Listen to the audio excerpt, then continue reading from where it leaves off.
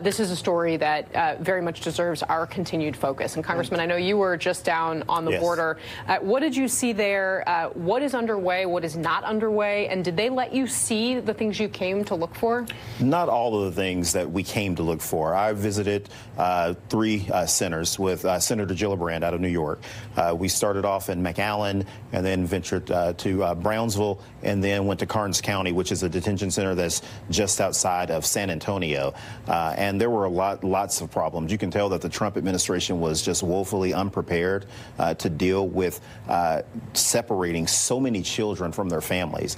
And I thought the most troubling thing that we saw, particularly at the detention center in McAllen, was that you had a young girl that was 2 years old, that they wouldn't let her near her father, and it was just absolutely awful. At one of the HHS facilities that we visited in Brownsville, you have 8 boys for every caseworker there. And so when we were there were 1,400 boys that were there. This is a center for 10 to 17-year-old boys, and they're trying to reunite them, but they're only reuniting 150 to 125 to 150 a week.